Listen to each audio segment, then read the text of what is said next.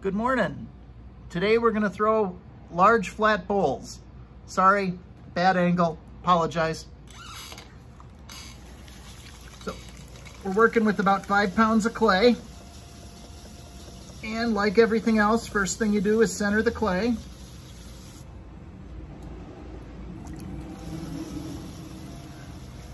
I'll alternate the speed of the wheel because it helps the clay to snap into place sometimes. Once we're centered, I'm going to open up the clay.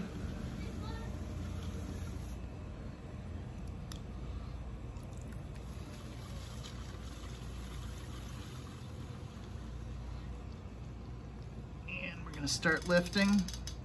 And since this is going to be a wide flat bowl, we want to slow the wheel down quite a bit. And I think we did this wrong because it's already acting goofy. Uh-oh.